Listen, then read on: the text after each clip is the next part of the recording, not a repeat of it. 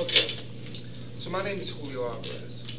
So I have a little weird testimony. Usually you hear a lot with people who have lived in horrible parts of the city or whatever. So I grew up Catholic. My parents were Catholic. My father was Catholic. But we only went to Catholic church like once every year. You know, the normal Easter, Christmas, whatever. And I never understood what it was, but there was one thing that my dad taught me, that Jesus was God. After that, throughout my years as a child, I went through a lot of troubles. My dad was dying in the hospital. He was pronounced dead 5 times. He was in a coma for over a year. They said he would never be able to live again, never be able to walk, and that he should be dead right now. He's living to this day by the grace of God. My mom at that time was also out doing something else. So through the time of 8 years old to 12, I basically didn't have any parents. And I was the oldest of 3 brothers. So I had to set an example. Throughout my years in middle school and high school were just hard for me. I was always depressed all the time, didn't know how to handle things. In my freshman year of high school, I started going to a church that my friend had brought me to.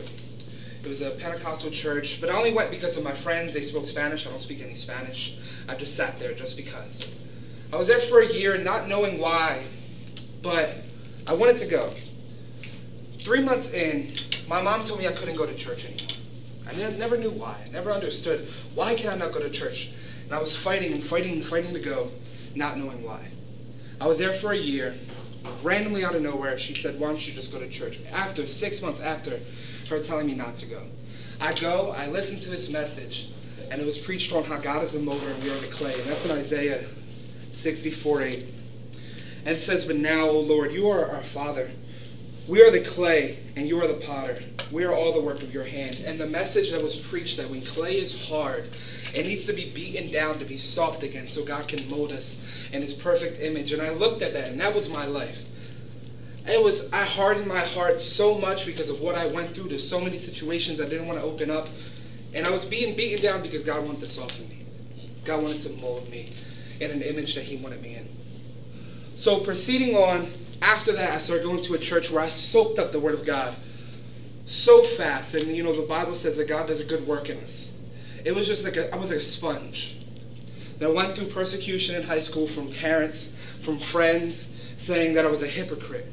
Going through persecution to the point where I was taken out of church again because as a teenager, you have to listen to your parents. I was not allowed to go. The Bible says faith comes by hearing and hearing the Word of God. Since I was taken out of church, I could not hear the Word of God, so my faith was diminished.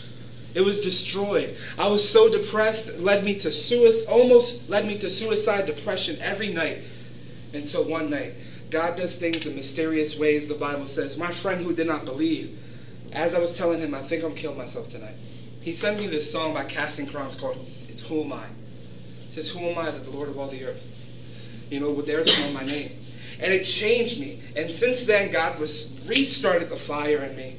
And a lot of people will say, I kind of went against my parents' word. I used to, I'm going to work, but sneak out and go to church. And I believe that's radicalism. I went against my parents to serve Christ. And I believe God honors that. And that's basically what my testimony is based off of. I was beaten down by parents, by family members, by everything. And if you were beaten down before, you can understand. But if you serve Christ, he honors your sacrifice. To the end, he who endures shall be saved. Amen.